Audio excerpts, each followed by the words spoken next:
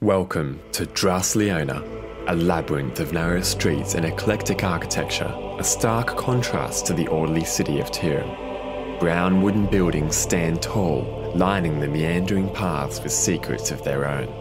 Surrounded by a wall of daubed yellow mud, the city stands as a testament to the darker sides of human nature.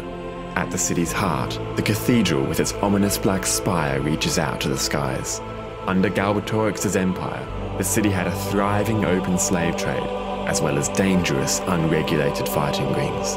Beneath the city runs a vast network of tunnels, a relic of a sewer system now used for more sinister purposes.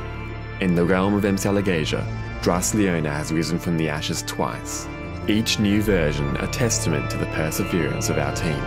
From the shadow of Hellgrind to the shores of Leona Lake, every brick, every tunnel of Dras-Leona holds a tale waiting to be told.